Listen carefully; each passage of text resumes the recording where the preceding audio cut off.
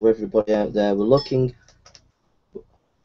at power in prayer, and hope everybody's okay. Let's come before the Lord in prayer.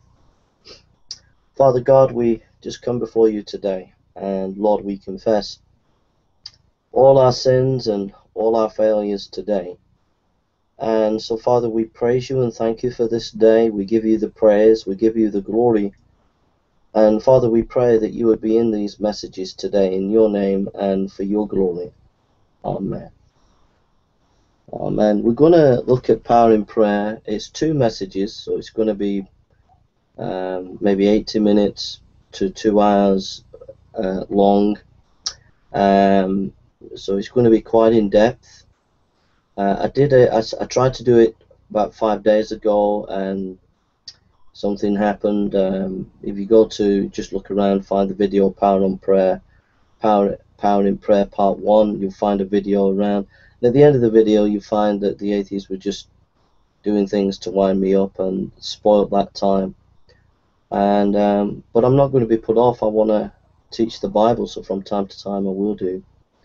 And I want to finish this power in prayer. I'm going to do it again and go right through. And there are two messages for this, so it's going to be in-depth Bible teaching, and I hope that it's a blessing to you, really. So without further ado, if you go to 2 Chronicles chapter 13, 2 Chronicles chapter 13, and we'll read from verse 1 to 7. Now, in the 18th year of King Jeroboam began Abijah reign over Judah. He reigned 3 years in Jerusalem, and his mother's name was also Micaiah, and daughter of Uriel Gibeah. And there was war between Abijah and Jeroboam. And Abijah set the battle in array with an army of valiant men of war, even 400,000 chosen men. And Jeroboam also set the battle in array against him with 800,000 chosen men, being mighty men of valor. And Abijah stood up upon Mount Zeruppim, which is Mount Ephraim, and said, Hear me, thou Jeroboam, all hail, all Israel. Ought you not to know that the Lord God of Israel gave the kingdom over Israel to David forever, even to him and to his sons, by a covenant of salt? Yet Jeroboam the son of Nebat, the servant of Solomon the son of David, is risen up, and hath rebelled against his Lord. And there are gathered unto him vain men, the children of Bilel, and have strengthened themselves against Rehoboam the son of Solomon, when Rehoboam was young and tender-hearted, and could not stand with them. Then we read in verse 10, But as for us, the Lord is our God, and we have not forsaken him.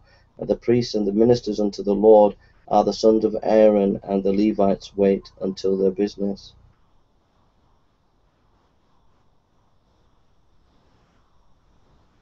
And then we read,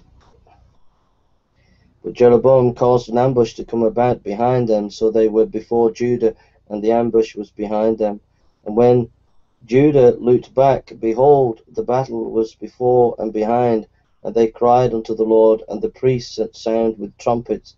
Then the men of Judah gave a shout, and as the men of Judah shouted, it came to pass that the God smote Jeroboam and all Judah before Abijah and Judah.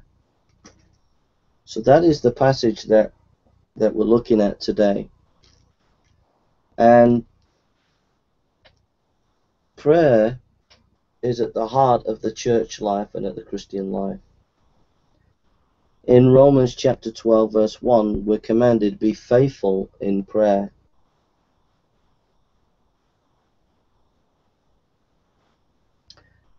One writer said, one of the best ways to get on your feet is to first get on your knees. And today we need to get on our knees. The church is in grave danger. The church is in grave danger and has many, many needs today. We need to be praying. R.A. Torrey in 1912 says, we live in an age of hustle and bustle, of man's efforts and man's determination, of man's confidence in himself and in his own power to achieve things, an age of human organization and human machinery and human push and human scheming and human achievement in the things of God, this means no real achievement at all. R.A. Torrey. And the evangelical church today and the Lord's people are running around thinking they're clever with their own ingenuity, their own ability to get church going with their new ideas about church, their new ideas about how to do ministry. But the tide is getting worse and worse, and the nations are getting more ungodlier. And just because we're clever and smart and can come up with ideas, and because we're trendy, doesn't mean a thing. We need God to come and help us as a church. And so if you read 2 Chronicles chapter 6 verse 24-25, we read these words. Or if your people Israel are defeated before an enemy, because they have sinned against you, and return and confess your name and pray to make supplication before you in the temple, then hear from heaven and forgive the sin of your people Israel, and bring them back in the land which you gave to them and their fathers. The scriptures are teaching that if we come to God and repent and ask God for forgiveness, then God will bless his church if we pray and turn to God. In 2 Chronicles 32 verse 23, now because of this king Hezekiah and the prophet Isaiah, the son of Amos, prayed and cried out to heaven, then the Lord sent an angel who cut down every mighty man of valor, leader and captain in the camp of the king of Assyria. So he returned shamefaced to his own land, and when he had gone in the temple, his God, some of his own offspring, struck him down with the sword there. The church is in grave danger. There are great challenges ahead, and the church is not doing well at all. Not in the West. The church is struggling. The tide of ungodliness is at an all-time high, and the only way we can deal with it is not by apologetics, not by organization. The only way we can deal with it is by getting on our knees and praying and asking God to work. In 2 Chronicles chapter 34 verse 21, because your heart was tender and you humbled yourself before God, when you heard his words against this place and against its inhabitants, and you humbled yourself before me, and you tore your clothes and wept before me, I also have heard, says the Lord. God will hear you and hear us as we turn to him in prayer.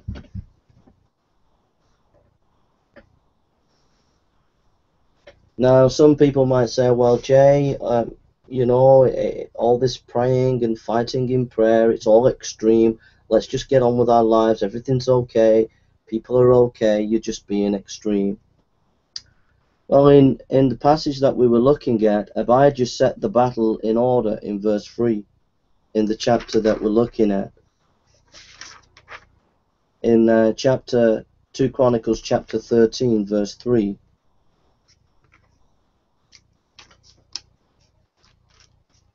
Sorry. 2 Chronicles chapter 13 verse 3, Abijah set the battle in order. He was in a battle. And there are many Christians today that don't realize they're in a battle. Do you realize the way the nation has gone where you live has become secular? Do you realize the tide of ungodliness? Christians are living in a bubble, a little middle-class bubble where they've got the house and the car and they're getting on with their lives, but they don't realize how desperate the situation is. So we're in the battle.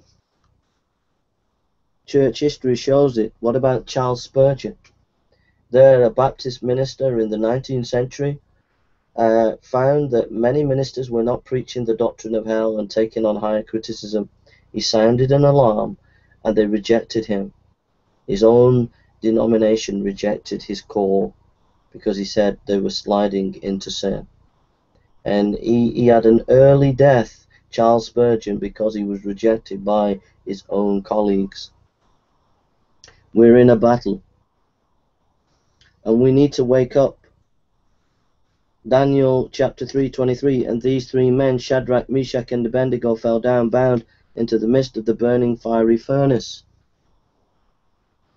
They were the Jewish people were thrown into the fire by Nebuchadnezzar. And there is an enemy out to destroy the church. The devil, the world, is out to destroy the church. We are in a battle. Matthew chapter 5, verse 10. Blessed are those who are persecuted for righteousness' sake, for theirs is the kingdom of heaven. In the West, we're in a battle. Now, Christians in the East are losing their lives. People are losing their life in the Middle East, for example, in many countries such as Egypt, etc. That Christians are losing their life for naming the name of Jesus. In the West, we don't lose our lives, but we have to realize we are in our battle. Paul says in 2 Corinthians 10:4, the weapons of our warfare are mighty through God.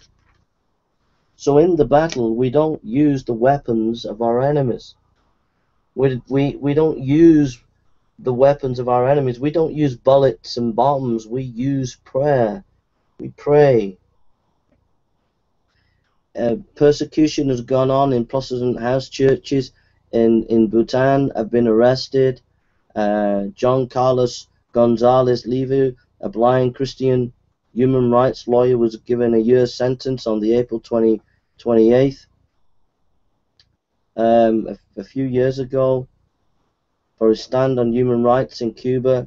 A 23-year-old Pakistani Christian has died of injuries a few years ago, and this is happening even today. And so we're in a battle, and you can't sit back and pretend that we're not in a battle. And if we're in a battle, we need to be praying. And so we lack power in prayer because we would rather live a nice life than engage in prayer. And so Lloyd Jones has said spiritual life means conflict. Then the next kind of argument is, well, what will be mentality. The tide of ungodliness is coming. It's going to be that way. Let's just leave it there. Let's just do it. Let's just. Why are we getting worried about it? Don't bother. What will be, will be. Imagine Winston Churchill when the Nazis invaded France and when they took the Jews and they were killing the Jews, millions of them. If Churchill would have said, well, the tide of the Nazis is coming, well, what will be, will be. He didn't. He got ready and he engaged for battle. And God hasn't changed. If we go to our passage in 2 Chronicles 13, verse 5, should you not know that the Lord God Israel gave the dominion over Israel to David forever, to him and his sons by a covenant of salt? The God doesn't change. So you might say, well, what will be, will be. Well, that God doesn't change, and God is a God of mission. He's a God who's come to save souls. And that's our mission. Our mission is to preach the gospel. Our mission is to share the word of God to save souls. And God hasn't changed, so it doesn't matter how much opposition we get. It doesn't matter how tough the situation gets. Our calling is to preach the word of God and to teach the word of God. God doesn't change. So for you to say, oh, we can just sit back and relax, I'm sorry. God has said that we've got to go out and do mission. And he has promised to bless his people. God will bless his people. 2 Chronicles chapter 7 verse 14, if my people who are called by my name will humble themselves and pray and seek my face and turn from their wicked ways, then I will hear from heaven and will forgive their sins and heal their land. God is a God of blessing, and he wants to bless his church in the midst of the conflict. And so God's going to bless his church. There's going to be millions of people getting saved around the world, even though we're in the midst of conflict. Acts chapter 2:47, praising God and having favor with all the people, and the Lord added to the church daily who were being saved. This was at a time in the book of Acts when the church was being persecuted, and yet God added to the church. And whenever the church has been persecuted, God blesses it. So God's going to bless us. As we engage in prayer and as we go forward in mission, God's going to bless our churches. He's going to bless our ministry. God hasn't changed. A. Torrey said, there were conversions every Sunday. Indeed, there were conversions in about the church practically every day of the week. In other words, Tory in the 19th century was praying and God was blessing. And you hear today many people say, well, people are not interested in Christianity. They're not interested in God. They're not going to come to know God. But God hasn't changed. God is still saving souls. God is still on the throne. God is still doing his work.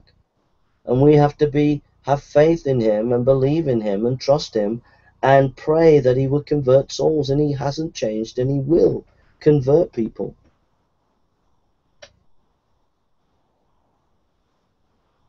So don't fall into the trap of accepting the status quo, of having an Oliver Twist syndrome. You know that Oliver Twist, when he came up to the guy for some food and he held his bowl out and said, "Please, sir, can I have some more?" But it was kind of like as if grudgingly, as if like he's not going to get any. We need to be bold and realize that God is a God of love and wants to bless us. Now, he did not do many mighty works in Matthew 13:58. Now, he did not do many mighty works there because of their unbelief. Because of the unbelief of people, the Lord couldn't work, and we mustn't be an unbelief. Yes, the tide of Islam is growing. Yes, the tide of secularism is growing, but we mustn't be in unbelief. God can do and will do great things.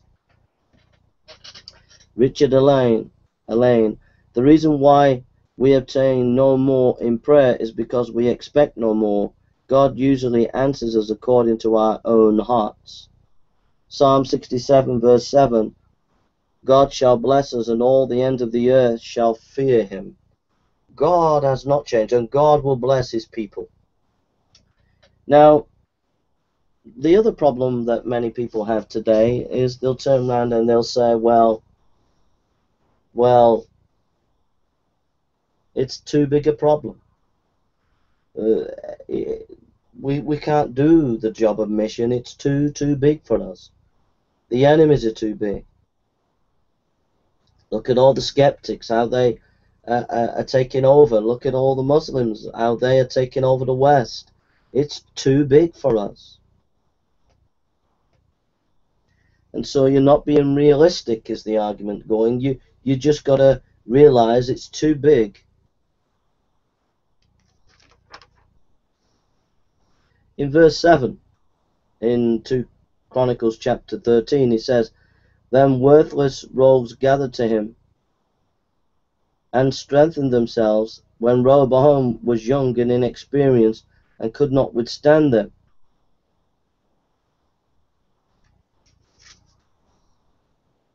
I just check that.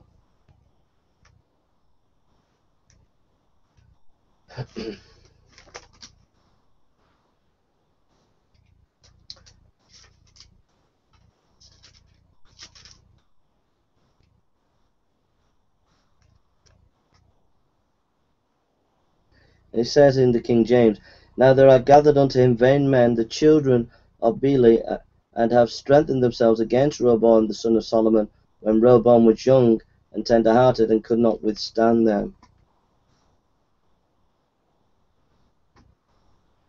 If we talk like this, if we talk a defeatist attitude, just in the time of Rehoboam, we'll get men coming in who take over because we weren't strong. When the tide of ungodliness comes, if we just give in and say, well, they're too strong for us, then they will take over. We have to be strong. We're not fickle people. We are valiant men and women for God. Think of David. When the Philistines surrounded and came against the people of Israel, and Saul was with his men, and Goliath came forward, and Goliath was full of himself and proud and arrogant, and David was just a shepherd boy, and he was coming there to bring some supplies for his brothers and Saul's army, and he saw Goliath boasting, and David was not having any of it, and David went out and took on Goliath. We have to have the David spirit. We We have to be valiant for God. Doesn't matter how big the enemies of God are. We have to be stout. We have to be strong in the Word, strong in Jesus. We have to be men and women of the gospel, my friend. No matter how strong the tide of the enemy comes against God or his people, no matter how strong that tide may be, you have to be strong in the Word, strong for the gospel. Paul was in prison, and when he wrote to the Philippian church, and he said, what did he say? We are set for the defense of the gospel. This man was in prison. This man, if you read 2 Corinthians chapter 11, was a man who had been persecuted, who'd been beaten, but he was unstoppable. And he preached the word of God. John Calvin at Geneva, where they kicked him out and he came back. Oh, my friend, we could go on and on of Adonai Judson, the great missionary who went to Burma and was hung upside down by the authorities for a few years, and it was dreadful. John Nelson, who preached at Yorkshire and was arrested, and his wife went to see him. This is in the 1700s, and the wife goes to see him, and she's pregnant, and a crowd came out and beat her up, and she lost her baby, but they still preached the word of God. Be valiant when Spurgeon was all on his own and stood against all the ministers in the Baptist Union and said, we are sliding, we are going downhill in the downgrade controversy. He stood strong.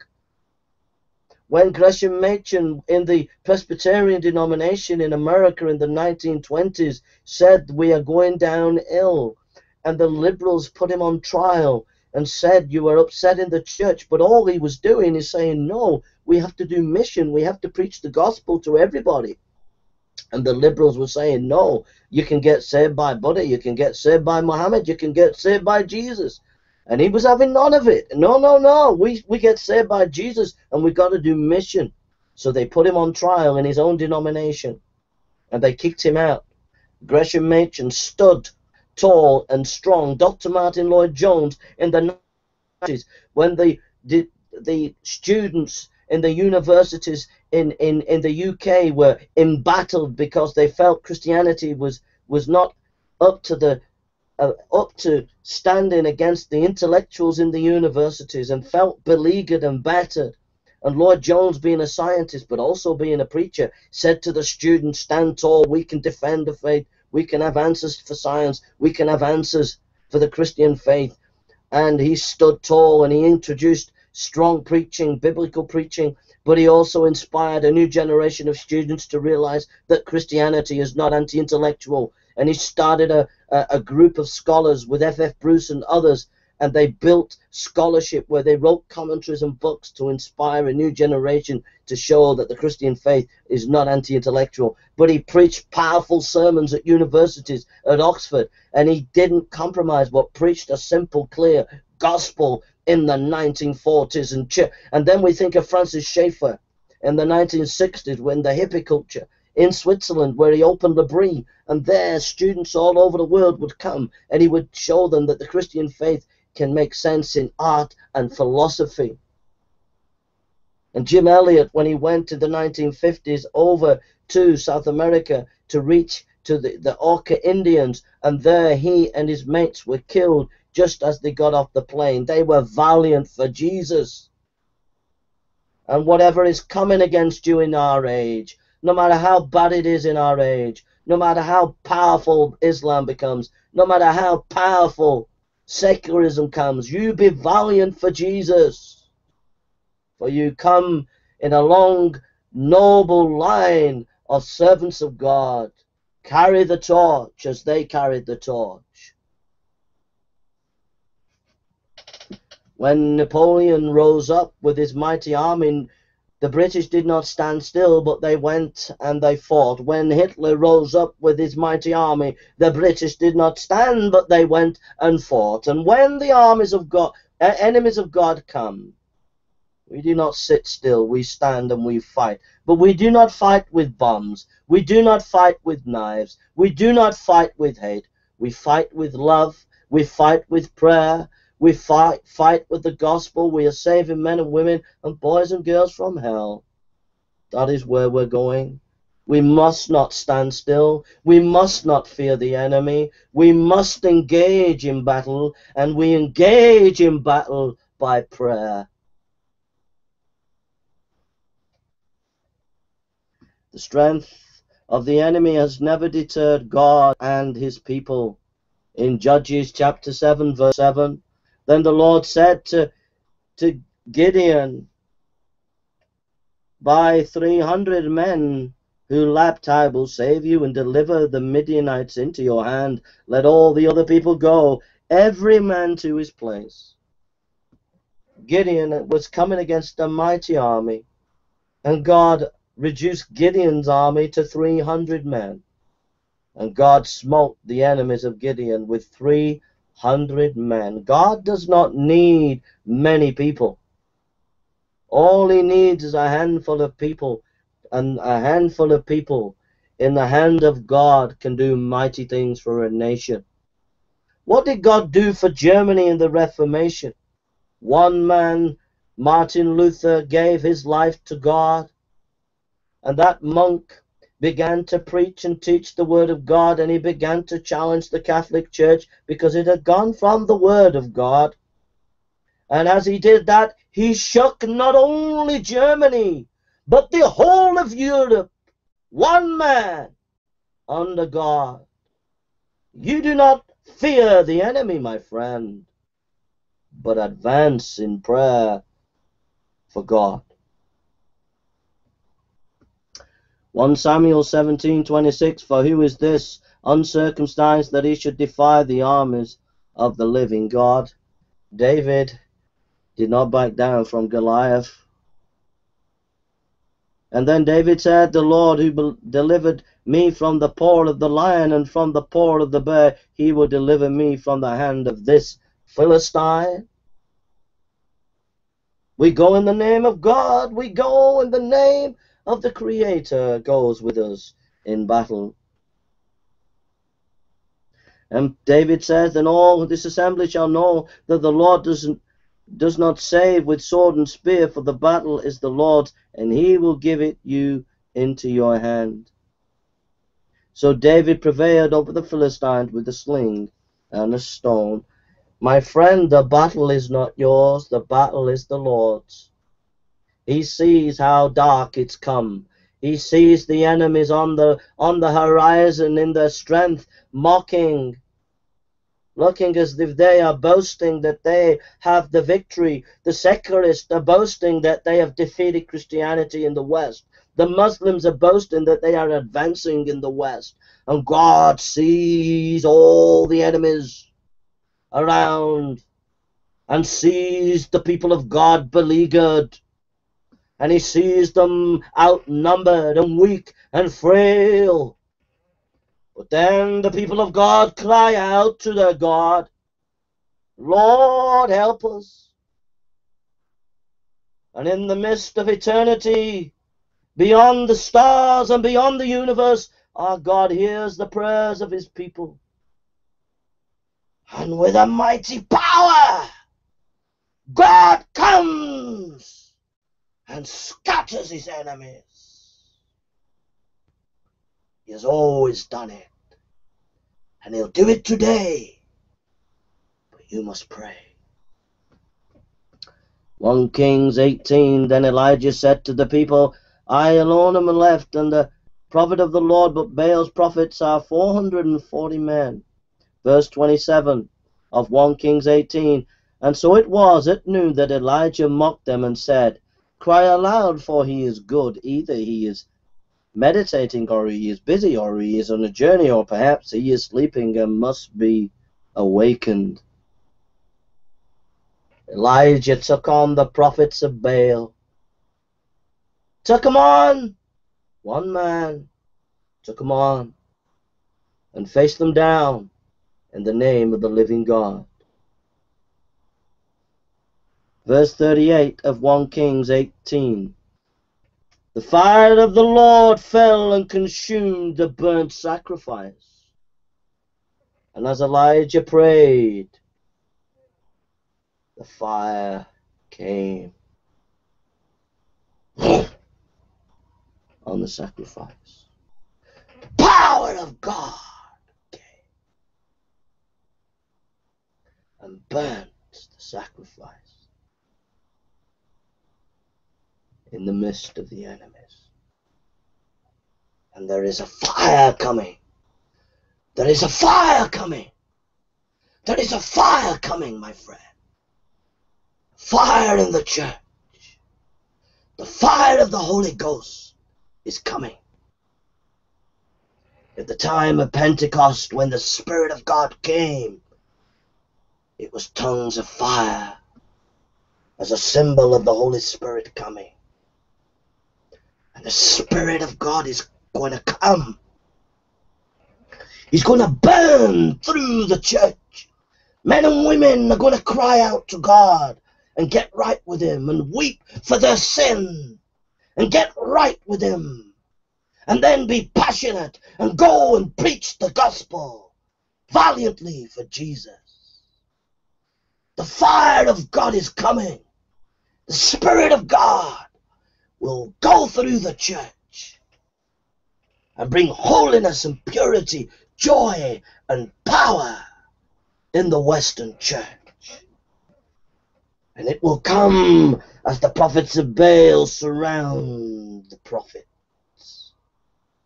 The men, the gospel men, the men who are preaching the gospel, as the enemies surround them and look as if they're destroying them. God's coming! His power is coming for His preachers. Oh, hallelujah! The power is coming. Power is coming for the church. Great power of the Holy Spirit. Power that the church has not known for a long time. It happened in the 17th century. The church was morebound. People were drinking in the UK a lot of alcohol and getting drunk, and people were not going to the Anglican church. And the great Bishop Butler wrote his book on apologetics, The Analogy of Religion, and it was a mighty intellectual book to stem the tide against ungodliness, but it didn't work because ungodliness rose, and the UK became more and more immoral, and the same in America.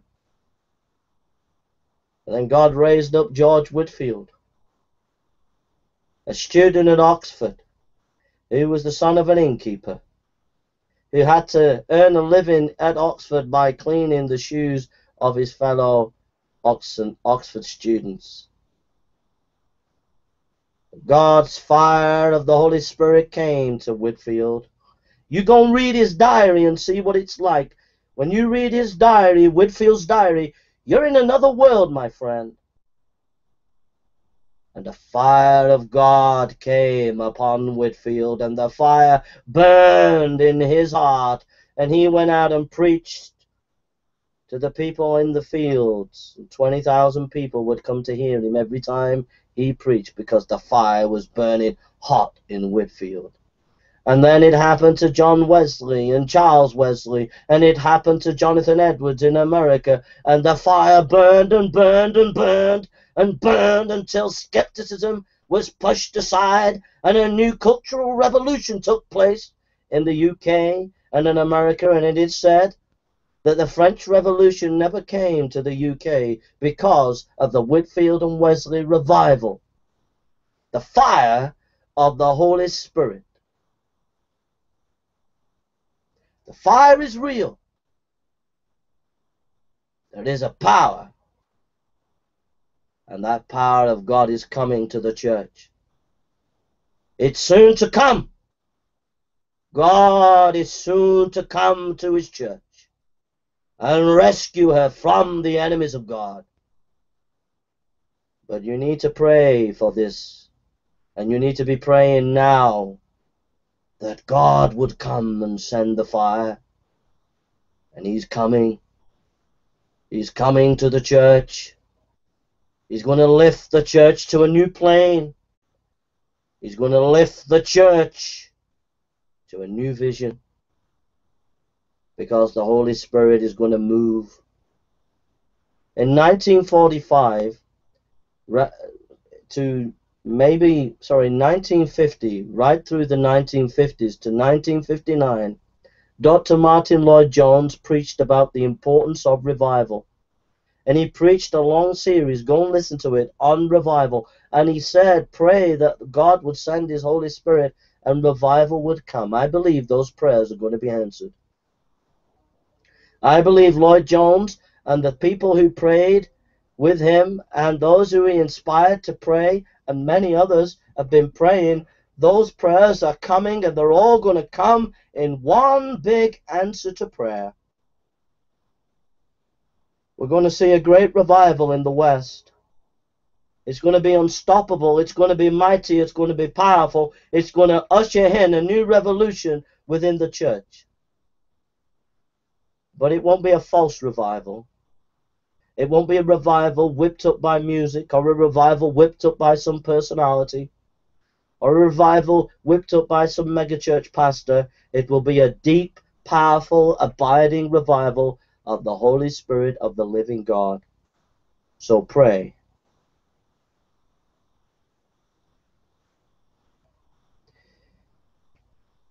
An example of what God can do is the Southern Baptist Theological Seminary.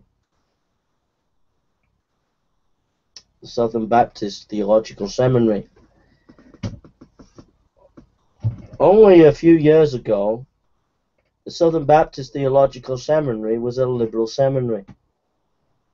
But they appointed Dr. Al Muller there, who was a strong evangelical, and he knew the history of Southern Baptist Theological Seminary. He knew it was evangelical in its history. So what did he do? He sacked all the liberal theologians, sacked them. And he appointed evangelical theologians. And everybody in the culture and in America were up in arms against him. But he still went on and did it. And there were times when he and his family had to stay in a front room because the press were outside filming what was going on. And some students who were boycotting him. But that seminary now is a powerful seminary for mission. Because Al Muller stepped out and was valiant for God.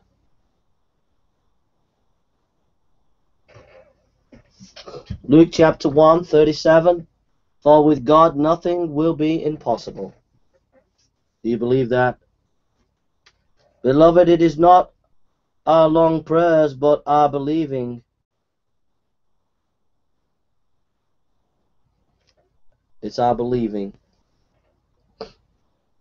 Mark chapter 10:27, but Jesus looked at them and said, with the men it is impossible, but not with God, for with God all things are possible. All things are possible.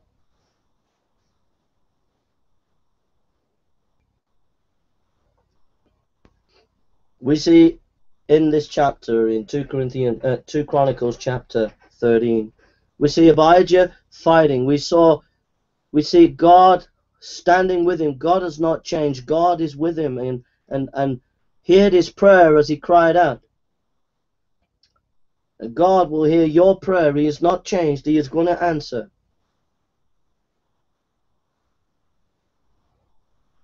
Our problem comes down to this. For Abijah, he believed in a great God. And he cried out to a great God, and a great God helped him. Our problem today is this. We have a small view of God. We're in unbelief. We don't believe in God. We don't believe in what he can do. And because we have small views of God, we are seeing little blessing in these days. A.W. Pink said, nothing is too great and nothing is too small to commit into the hands of the Lord. I'll read that again. Nothing is too great and nothing is too small to commit into the hands of the Lord. Hebrews 11:6. But without faith it is impossible to please him. For he who comes to God must believe that he is, and that he is the rewarder of those who diligently seek him. And the old hymn says, give me a faith which can remove and sink the mountains to a plain. Give me the childlike praying love which longs to build thy love. Let my heart, O power, and fill me from this very hour.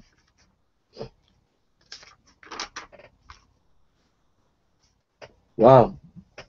We come to the end of that first part of our message in power in prayer. So we're going to have a break for a minute. And then perhaps we're going to go on and finish the rest of this message. So let's come before the Lord. Sorry. Oh God, we come before you today, and we thank you, Lord, for giving us a way forward. Lord, we see the enemy advancing on every side, and we see the church getting weaker and weaker and weaker.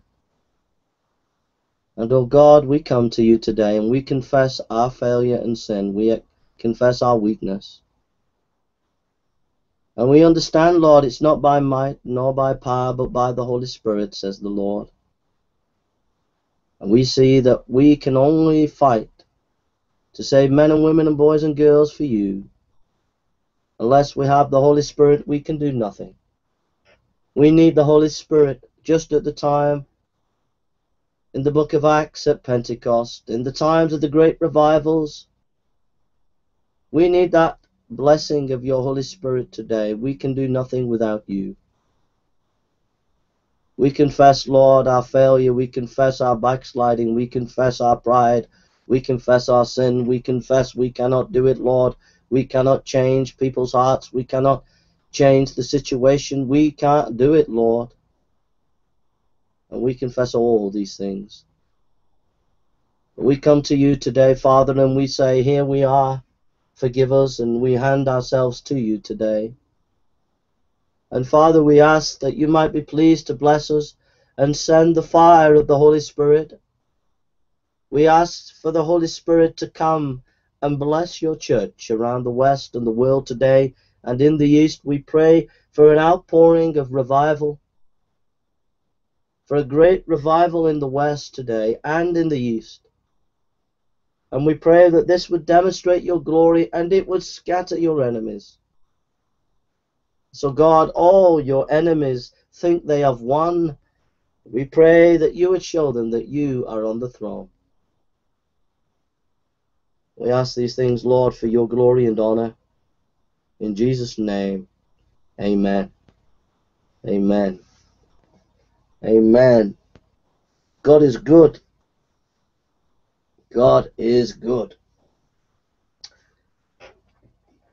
Let's see if we can find that. You'll like this if you enter revival. I think somebody's listening.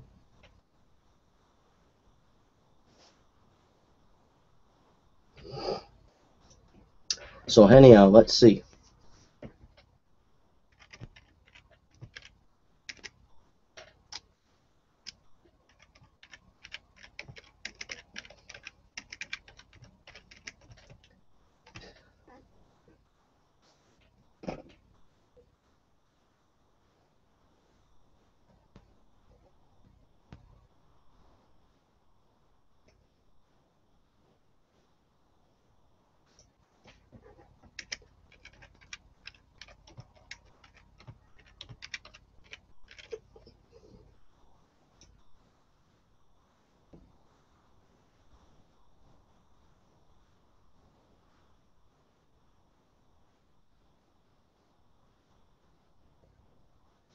Okay, we'll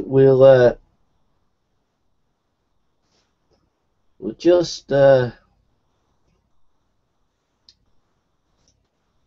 a look at this video just for a minute until I just have a rest for a second. I got saved at 14. I'm 84, almost 85. So I've been 70 years. I've seen all kinds of tragedies in the church, wars and rumors of wars, popular men going popular and so forth. But keep looking up to Jesus and reading the Word and remembering these old paths that my daddy used to talk about so much, and all the other looks like trivia.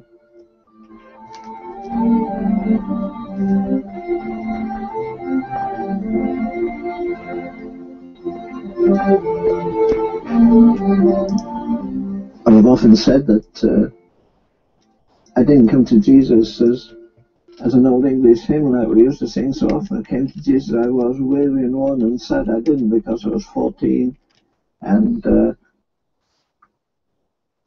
I didn't understand my father's zeal for God. I didn't come because I was convicted of sin. I came because of the blanks in my life. Like he relished reading the Word of God, and he relished going to prayer meetings, even half nights of prayer. And also, more than ever, he relished being a street corner preacher. And that, do you remember the hymn, My faith looks up to thee, thou Lamb of Calvary? Well, the last stanza says, may thy rich grace impart strength to my fainting heart, my zeal inspire. And my daddy had inspired zeal. God lifted the beggar from the dunghill. He completely changed my daddy. He'd been to a certain system of religion which made him fearful and terrified of priestcraft and all that. And he got marvelously born again as a result of hearing David Matthews, who went through the Welsh Revival. Then he wrote the classic, it's still a classic, on I Saw the Welsh Revival. And my daddy had never been in meetings like that. And the fervour and the joy, particularly I remember seeing David Matthews when I was 5 years of age. I'd never seen anybody preach like he sang like his mouth like an oval, and he had a shock of black, wavy hair, and he had a zeal and he had a joy in the Lord that stirred, and my daddy got saved. Well, as a result of that, as I say, he became fervent in spirit, serving the Lord. I never saw him downcast. I never saw him suggesting about giving up. But, I mean, when he got saved, he tossed away his interest in professional football and everything else, which of course became a style in England. After you're saved, you never go to a movie, you never go to a professional match. There's so much profanity and so forth. And when I saw that, and I saw the joy, and we lived in comparative poverty. We had much money. My daddy was a labourer. And as a result of that, as I say, at 14, he took me to a half night of prayer. There were 3 other men there, and they prayed. And my dad was a big, husky man, taking his coat off at 1 o'clock in the morning in a room that had no heat and praying with tears and fervour. From that very day, I recognized there's something far beyond what the average Christian had. And then after that, of course, I went to the Methodist class meeting till I was 14, and that was full of the joy of the Lord. And I mean, people spoke as though God lived with them all the time, and he did. And there was that same kind of zeal there. I mean, even in those days, back in the that'd be around 1912, just before World War I even, there was a half-hour song singing before the Sunday night service, but they didn't sing choruses, except choruses from hymns. Or they sang great hymns like And Can It Be and so forth. And you had men who would explode in a meeting when he was singing And Can It Be that I should... My chains fell off. An old boy would jump and the tears rolled down his face. He'd strike it up at the end. There's a woman to the left of us. I used to watch her because her neck would go red and then she'd suddenly burst with a hallelujah, you know. We talk about the joy of the Lord. I've never seen anything like it.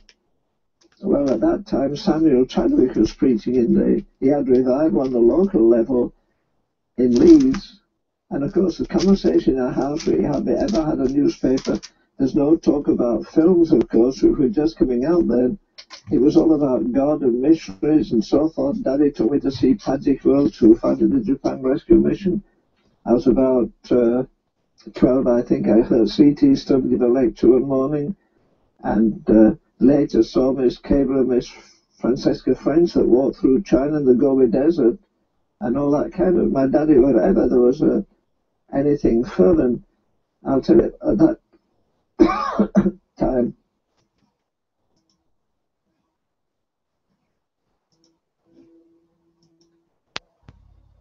So that's amazing, isn't it? Leonard Ravenhill, he was a minister not far from where I was born and where I lived as a little boy at a Nazarene church not far from where I lived, and he was a great leader and a great man of God. But you heard it there, it's a different world than today. All these watch night services and prayer time, and but it's coming. The fire's coming. I'm going to put Paul Washer on, and let's just hear him for a second. Probably, aren't you?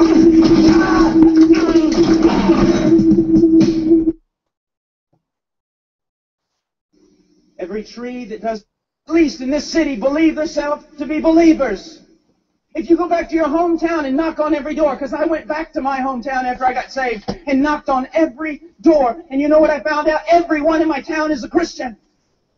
85% of them do not go to church, and those who do go to church are not concerned about holiness. They're not concerned about serving. They're not concerned about being separate from the world. They're not concerned about the gospel being preached among the nations.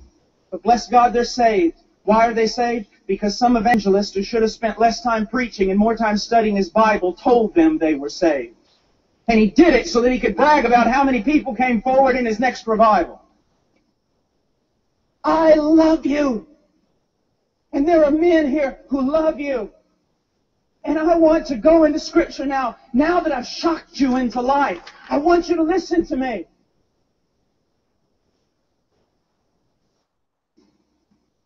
Isn't that amazing?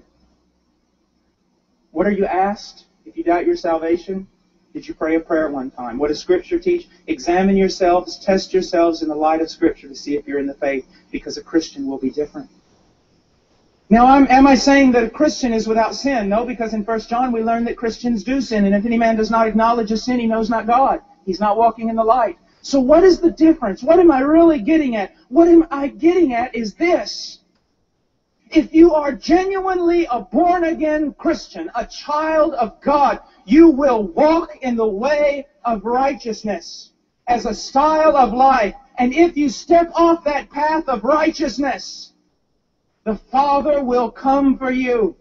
He will discipline you. He will put you back on that path. But if you profess to have gone through the narrow gate and yet you live in the broad way, just like all the other people in your high school, just like all the other people who are carnal and wicked, the Bible wants you to know that you should be terribly, terribly afraid. But you know not God. The son was in our church and was martyred by the Muslims. In northern Nigeria, when someone professes faith in Jesus Christ, you pretty much know it's true. Why? They can die because of that profession. But in America,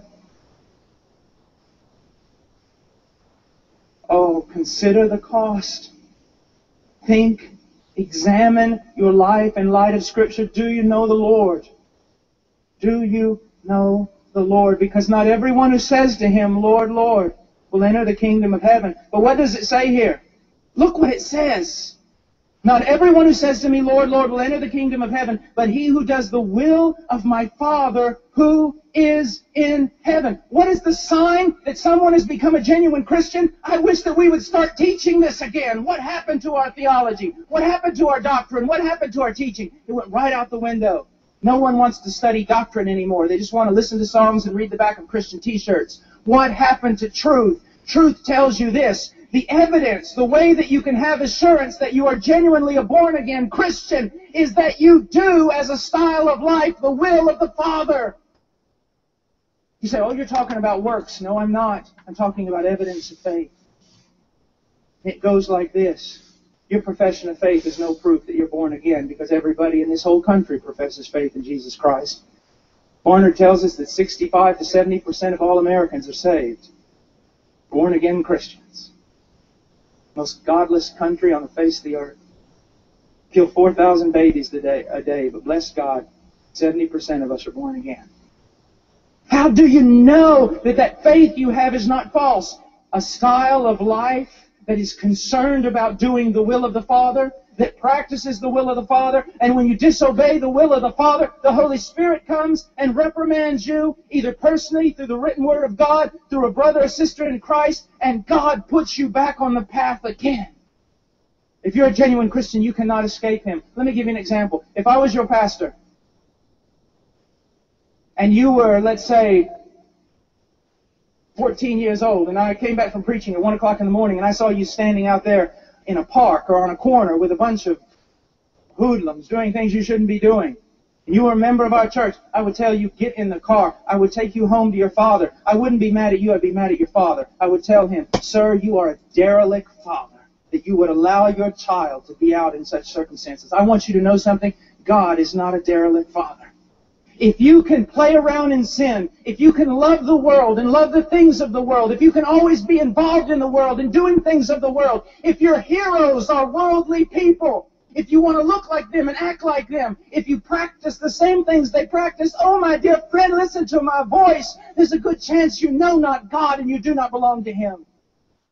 People in the Southern Baptist Convention, regardless of all our numbers, regardless of everything we say, if we were to simply take this passage and compare the people to this passage and say, are you building your marriage on the Word of God? Are you raising your children on the Word of God? Are you doing your finances on the Word of God? Are you living, separating yourself from the things of this world based upon the Word of God? How many would be able to answer positively? Go! God be with you. And if you die, my son, I'll see you over there and I'll honor your death. Oh, God. Let's pray. Let's pray. Oh, God. I don't care about reputation. I don't care what men think. I want you to be honored. I want these young people to be saved. I want those that are saved to stop looking around them at a cultural Christianity that you hate and will spew out of your mouth, and that they will look at the Word of God and say, I will follow Jesus. Oh God, I pray for youth ministers and pastors, and I pray that you'd fill them with a spirit of wisdom and love and boldness and discernment. And dear God, whatever the cost, I pray that you would raise up missionaries. I can't help but look at these kids and think of my own little boy. Oh God, that you would save Ian, and that you would raise him up and send him into the worst part of the battle. Oh dear God, raise up missionaries here. Raise up missionaries. Raise up preachers and pastors and reachers and evangelists that know the Word of God.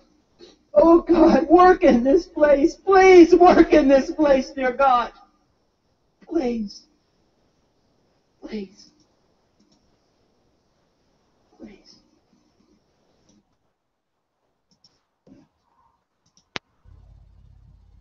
Amen. Powerful, eh? Fires you up, inspires you. This is the kind of stuff we need, brothers and sisters.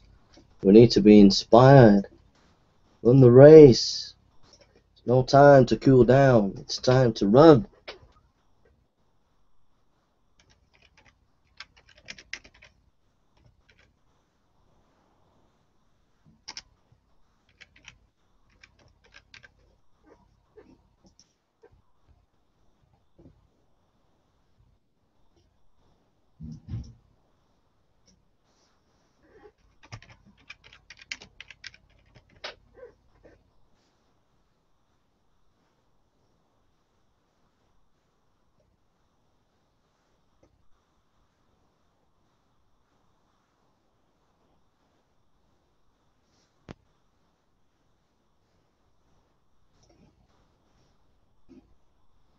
This is another good place to go. Sermon Index is a really, really good place to go. Welcome, especially to look at it in verse 25, beginning to read. When I sprinkle clean water upon you. This is his new message. Ye shall be clean from all your filthiness, and from all your idols will I cleanse you. He had just been telling you, cleanse yourself. Clean yourself up. A new heart also will I give you, and a new spirit will I put within you. He just told him, go get a new heart, go get a new spirit. I will take away the stony heart out of your flesh. I will give you a heart of flesh. I will put my spirit within you and cause you to walk in my statutes and ye shall keep my judgments and do them. Everything he's been commanding them to do, God comes along and says, by my Spirit, I'll do it. Ye shall dwell in the land that I gave to your fathers. Ye shall be my people, and I'll be your God. I will also save you from all your uncleanness, and I will call for the corn and increase it, lay no famine upon you. You will be in the covenant, and you will know that you are secure in Christ. You're going to need that in the days ahead. But people say, well, how do I get into this covenant? How do I enter into a covenant? How can I enjoy this new covenant? There is something we've got to do. Listen to what is commanded of Ezekiel. Then he said unto me, prophesy unto the wind. Prophesy. Verse 9. Prophesy to who? Now the word prophesy, there's preach. He said preach to the wind. Who's the wind? The Holy Ghost. Preach to the Holy Ghost. Prophesy, Son of Man. Prophesy, Son of Man, and say to the Holy Ghost or the wind, thus saith the Lord God. Hold the Holy Ghost to the covenant. Challenge the Holy Ghost to the covenant. Now wait a minute. Does that sound a little blatant to you? You know, my Bible says, come boldly to the throne of grace that you receive mercy and grace. Come bring forth your strong reasons. The Holy Ghost loves to be challenged by the covenant. Prophesy to the wind, prophesy with some man, and say to the wind, thus saith the Lord God, come from the four winds, O breath, O Holy Ghost, and breathe upon these slain that they may live. So I prophesied as commanded, and the breath came into them, and they lived and stood upon their feet, an exceeding great army. Here stands before him now a great army, alive and breathing. The Holy Ghost is in his place. The Holy Ghost has taken possession. And now they stand an exceeding strong army before Ezekiel. He sees them there ready for battle. What happened? How did they get the Holy Ghost? How did they enter into the covenant? They're in the covenant now. They're in their strength. Why did the Spirit answer their call? What's the secret that the Holy Ghost is unveiling to the prophet and to us here? You see, Jesus said, your heavenly Father will give the Holy Spirit to them that ask. But there's a way to ask. It was not simply, Holy Ghost, come and fill us. Not at all. It was told the prophet, you say to the wind, and you say to the Spirit, and you preach to the Spirit, thus saith the Lord. You hold the Holy Ghost to the oath that the Father made. The Holy Ghost cannot do anything in you any more than Christ could do anything where there was unbelief. He can't do it where there's unbelief, and the Holy Ghost can be in you and do absolutely nothing in the way of deliverance if there's unbelief. Oh, over the years, I have ministered to so many multitudes, including pastors, godly people who love the Lord with all of their heart, who weep and cry over a failure in their life, whether it was pride, or covetousness, fear of man, lust, adultery, whatever it may be, something that had their heart, and they cried for weeks. Some of them lived for years under the bondage. Spirit-filled, yes, Spirit-filled, talking in tongues people, who for years carried the battle and said, and as well as said, look, I know that the Holy Ghost abides in me, but I have not been able to see the release of power. If the Holy Ghost is in me, where is the power? Why do I not see the release of it? You say that He has the power, He can embolden me, and I'm full of the Holy Ghost. Where is the power? Why isn't it coming out?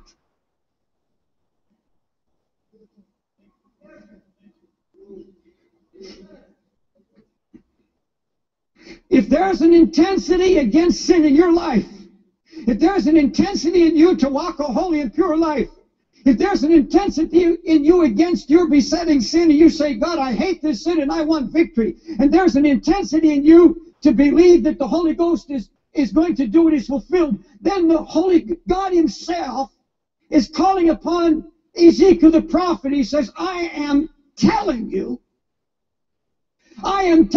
to preach to the Holy Ghost to come and do what he's called to do.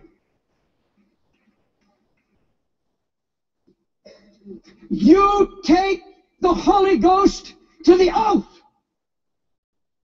Because the Holy Ghost was one of the makers of the covenant.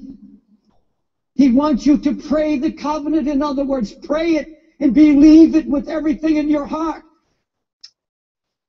Amen. Amen. That's David Wilkerson. What a great guy. I love the guy. Hallelujah. Woo-hoo. Hallelujah. Paul Washer, David Wilkerson, Leonard Ravenel. Whoo, the Magnificent Three. Hallelujah. This is what we need, brothers and sisters. Woo-hoo. Hallelujah.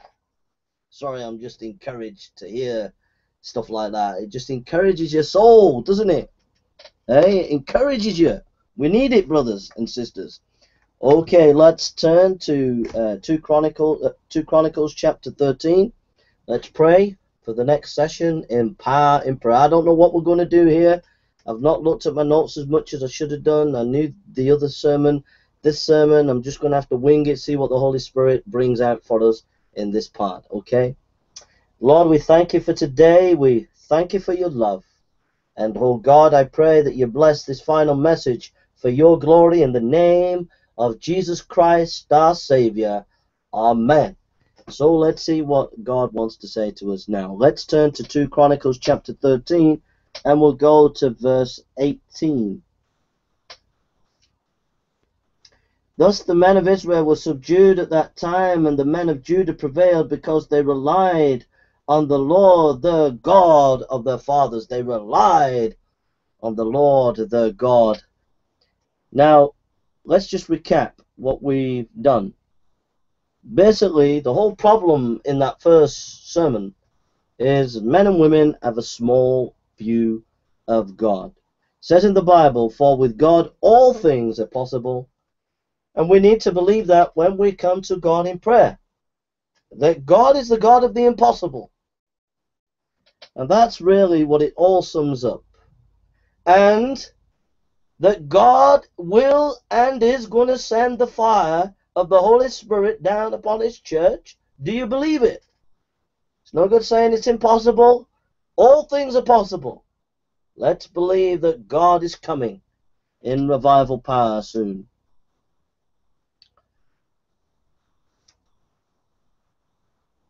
Now let's turn to verse 14. 2 Chronicles chapter 13 verse 14. It says, Jeroboam had sent an ambush around to come upon them from behind. Thus his troops were in front of Judah, and the ambush was behind them. And when Judah looked, behold, the battle was in front and behind, and they cried to the Lord, and the priests blew the trumpets. The enemies of God are very crafty, and they assess the situation. Those who are trying to take the nation of America have assessed the situation. The skeptics and those who are trying to take over the country of America have assessed the situation, and they are crafty, and they have maneuvered, and they are maneuvering to take over that nation.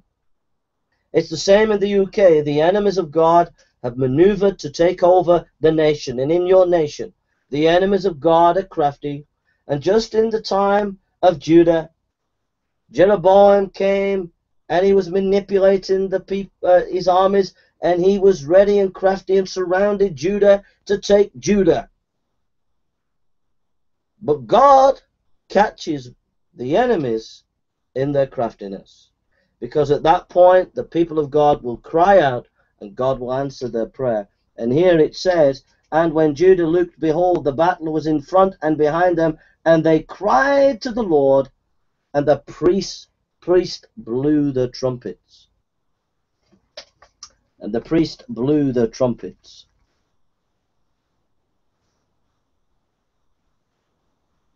Adam Clark said, prayer requires more than heart than of tongue.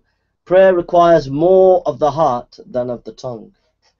When you're surrounded with your enemies, as they were, it came from the heart. That's what we need to do. We need to pray prayers from the heart. It needs to come gut-wrenching from the heart. Charles Finney, I don't agree with everything Finney says or did, but this is what he said. I have never known a person sweat blood, but I have known a person pray till the blood started from his nose, and I have known persons to pray till they were all wet with perspiration in the closet. Whether in winter, I have known persons to pray for hours till their strength was all exhausted with agony of their minds. Such prayer prevails with God. Now, I don't want to take sides on people who attack Charles Finney. I'm more on the Calvinistic side, so I don't want to get involved in that. I take that as a man sincerely knowing what he's talking about there. He's saying that he was in agony in prayer, that he's seen people in agony in prayer praying. That's the kind of prayers that we need if we're going to see God move against the enemies, and if we're going to see revival, if we're going to see nations changed. That's the kind of prayer that we need to be doing. It's got to come from the heart. Do you care? Do you care? I'll ask you again, do you care? Do you care for the glory of God? David Wilkerson, Leonard Ravenhill, and Paul Washer care for the glory of God. How much do you care, or I care, for the glory of God? How much are we caring for the glory of God? If we care, why are we not pleading with God to bless? Why are we not pleading for God to bless His church, His people, with blessings, so that the world can see that God is alive? We care for the glory of God. Why aren't we praying to Him to bless us, so that people can see the church is full of people who have been born again? Do we care for the lost? Do we care that the people who reject God will go to a lost eternity? Do we care, my friend?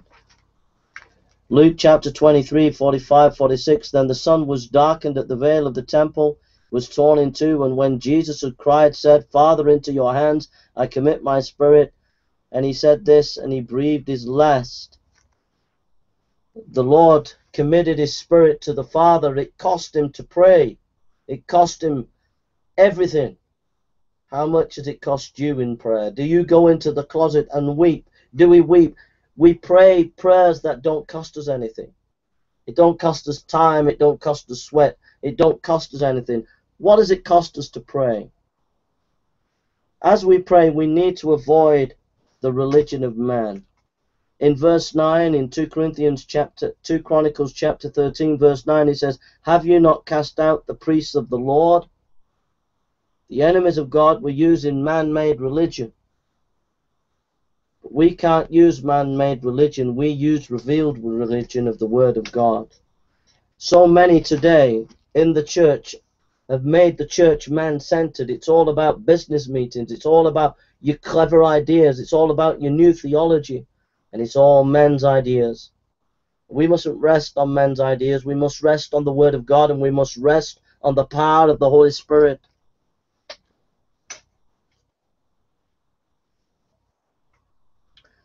Too often we would rather have an evangelist who's famous, who's got loads of money, who can come in a jet and wear a big white suit, and that impresses us, rather than a man who is full of the Holy Spirit.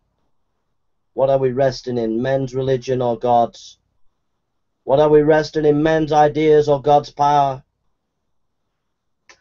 2 Chronicles chapter 12 verse 1. Now it came to pass, when Rehoboam had established the kingdom and had strengthened them himself, that he forsook the Lord of the Lord and all Israel along with him. There are many that are enemies of God that will corrupt the church, will corrupt the church with bad teaching, corrupt the church with false teaching.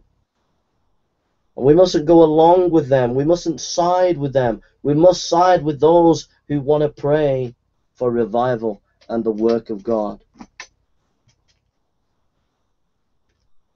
2 Chronicles chapter 12 verse 5. Then Shemaiah the prophet came to Rehoboam and the leaders of Judah who were gathered together in Jerusalem, because Shishak had said to them, Thus says the Lord, you have forsaken me, and therefore I also have left you in the hand of Shishak.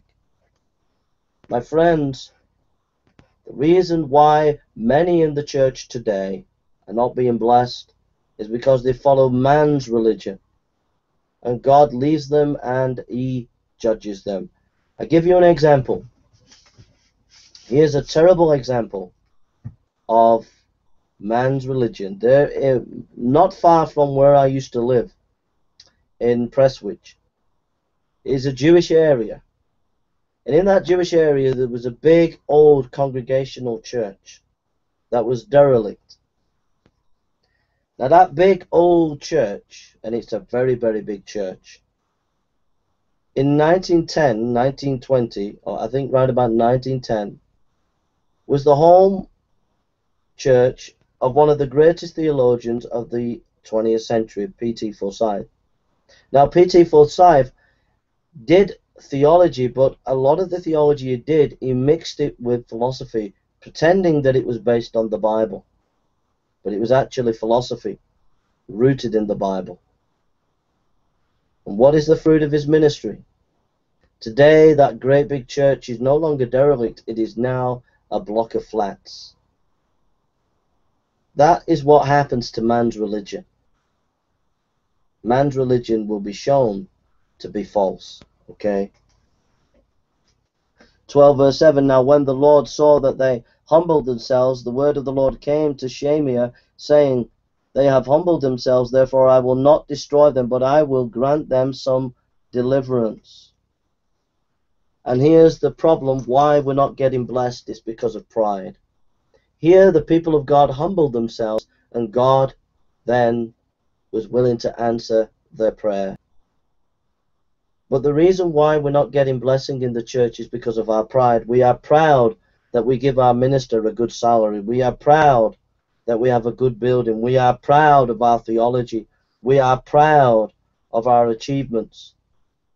We are proud of ideas, proud of our trendy ideas, proud of our new thinking, our new understanding, and all the rest of it. People are proud. Because they are proud, God will not bless. God will not send His Holy Spirit. A lot of the theological seminaries are sending little demons into church. These pastors that are coming into church are not ministers of the word. They are little demons full of pride, full of their new ideas, new fangled ideas of theology books that they've read from some trendy professor who's never pastored a church in their life. And so these pastors go from the seminaries into the churches, and they are not pastors of the word. They are little demons full of pride, creating more little demons full of pride. And until the church humbles itself and bows the knee and says, Lord, we cannot change our situation unless you come, we will never see blessing. We have to humble ourselves. And the church has been too proud for a long time. If you turn to 2 Chronicles 26, verse 16 to 23, it says about Uzziah, but when he was strong, his heart was lifted up to his destruction, for he transgressed against the Lord his God by entering the temple of the Lord to burn incense on the altar of incense. There, a leader of God became proud. Pride. God hates pride. There are many people today who are in leadership full of pride, brimming with pride. There is a revival in Orthodox theology, but it is not blessed with the fire of the Holy Spirit because it is mixed with pride. These theologians, little Calvinist theologians in the churches, the young men who've got a whiff of the Puritans, walk around with theological pride, and there is no blessing of the Holy Spirit. There are people who are proud that they have the fivefold ministry, the gift of the Holy Spirit here, and the gift of this and the gift of that. And they are full of pride, and God will not bless those who are proud. There are ministers today who think that they are solidly evangelical, but they are proud of their orthodoxy. There are ministers today who are more emergent church, and they think that they are not as small-minded, and they are proud of their cultural savviness. But pride, God hates. There are ministers today who are in charge of big mega churches, and they are proud of their fame. Pride means that God is not going to bless, and pride is the thing that will stop us from being blessed, and we have to come in prayer and humble ourselves and say, Lord, forgive me for my pride. Pride is a great problem in the church today. And then if we're going to see God's blessing, we need to be obedient. In 1 John chapter 3 verse 22, it says, 1 John chapter 3 verse 22, and whatsoever we ask we receive of him, because we keep his commandments and do the things that are pleasing to his sight. If we're going to see power in prayer, we have to be obedient to the light that we have. In John chapter 15 verse 9, it says, if you abide in me and my words abide in you, you shall ask what you will, and it shall be done for you.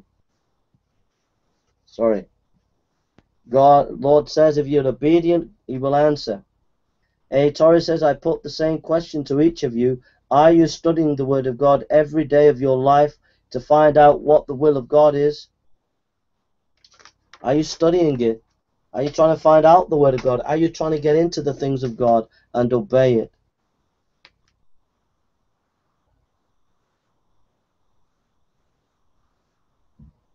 D.L. Moody came to England, and as he was organizing evangelistic meetings, there would be elderly ladies praying for his ministry, and he was blessed powerfully when he came to England. In Acts chapter 14:31, and when they had prayed, the place where they were assembled together was shaken, and they were filled with the Holy Spirit, and they spoke the word of God with boldness. If we're obedient and we pray, God is going to bless in a mighty way. So we've come to the conclusion. We come to the end of this study in power in prayer. And here's where it comes. 2 Chronicles chapter 17 verse 14. If my people who are called by my name will humble themselves and pray and seek my face and turn from their wicked ways, then I will hear from heaven and will forgive their sin and heal their land. The evangelical church in the West today is in a mess. It's in an absolute mess. It's in a mess. There's no doubt about it. It's in a mess. And this is where we have to start. If my people who are called by my name will humble themselves, we have to humble ourselves, and pray. We have to start seeking his face, and seek my face, and turn from their wicked ways. We've got to turn from sin. Then will I hear from heaven, and will forgive their sin, and heal their land. E.B. Pusey said, practice in life whatever you pray for, and God will give it to you more abundantly. The hymn says, now thank we all our God, with hearts and hands and voices, who wondrous things has done, in whom this world rejoices, who for our mother's arms he blessed us on our way, the countless gifts of love, and still is ours today. Let's pray. Let's pray that God will bless his church. The fire of the Holy Spirit is coming, but it starts with us humbling ourselves, seeking his face passionately. Are we going to do that?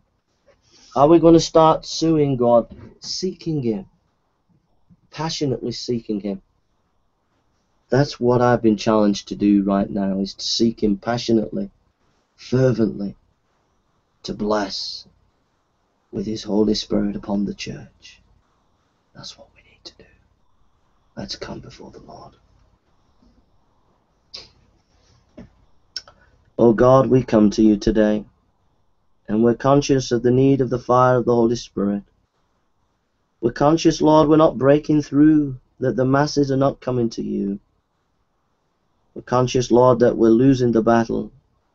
We see a bit of blessing, Lord, but we need a revival. We need great blessing. We need you to work in a powerful way. So God, I pray in the name of Jesus Christ that you will bless. That you will bless for your glory and honor. In Jesus' name. Stir us up to pray, Lord. In Jesus' name. Amen. Amen. Thank you for listening. I hope you've been blessed by this. And take care, and see you soon. I don't know if I'll do another and some more talks or not. I think I might call it a day. We'll see how God leads. But I'm very tired after doing those 2 messages on prayer. So thank you for listening, and take care.